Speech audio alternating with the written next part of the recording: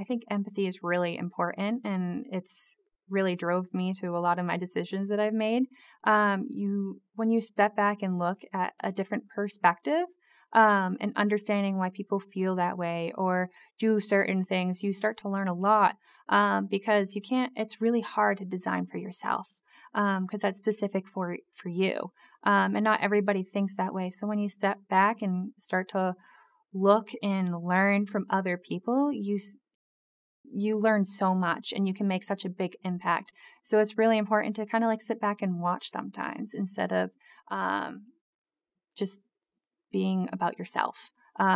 So empathizing and understanding and talking to whoever and just learning and making those human connections is really important.